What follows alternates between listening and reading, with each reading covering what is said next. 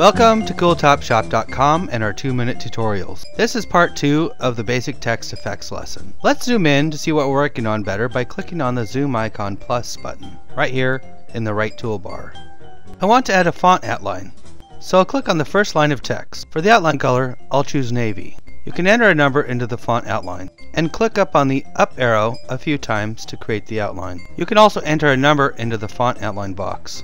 I'm going to enter 4. This will save a few steps. Now we want to do some basic text shapes. Click on the line of text you want to alter and select a shape from the shape drop-down menu box. I'm going to choose archway.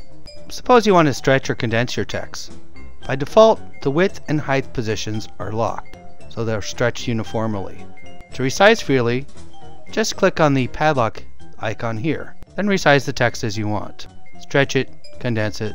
Let's click on the next line, and for the shape, I'm going to do bulge. We can adjust the amount of bulge by clicking the up or down arrows. Let's click that up a few times. Click on the last line of text.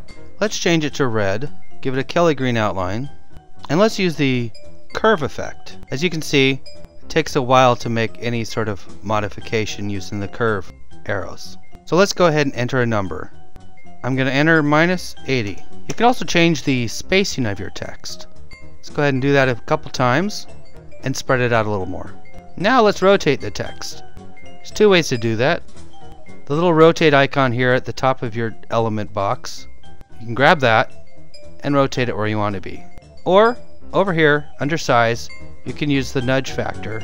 For more video tutorials, visit CoolTopShop.com and find out how to create cool, unique, and easy to design custom apparel.